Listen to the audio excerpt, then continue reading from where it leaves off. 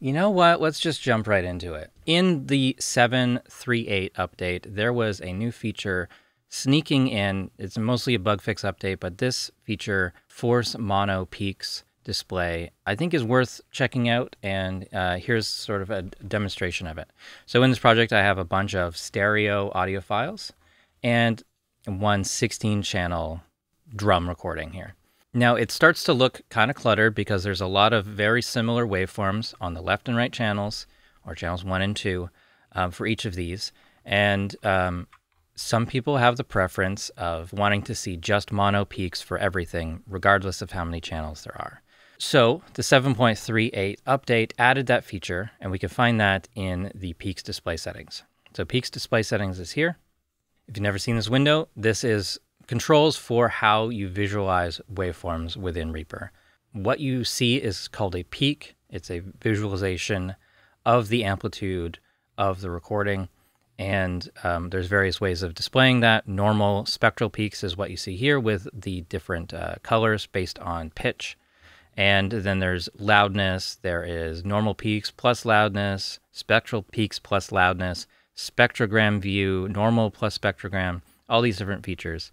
You can adjust the display gain or zoom, really, and you can adjust like the opacity of the spectral peaks.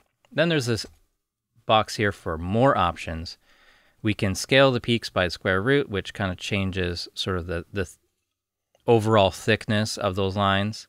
Then there's rectify peaks, combines positive and negative waveforms together into one sort of peak view, which you might find helpful. I know a lot of video editors use that. Let's turn that off. And now there's this new option, Force Mono Peaks.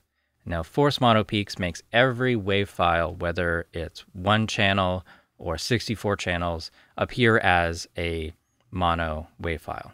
There isn't really an indication of this happening, so I would caution you against using this feature. The most extreme situation, let me find this file. Yeah.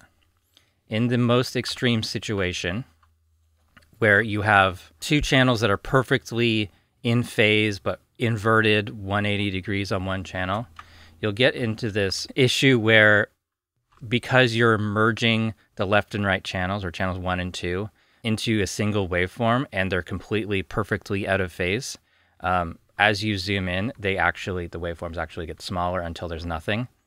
So yeah, it's something to watch out for. This is the worst case scenario. This is probably not going to come up in a normal production, but I could see a mid-side recording looking kind of weird in this view, and just general confusion of, oh, this file is mono, why am I hearing it in two speakers? That sort of thing. So like, as I said before, this is a 16-channel file. I've used the channel utility to get everything coming out of two channels, and it sounds like this.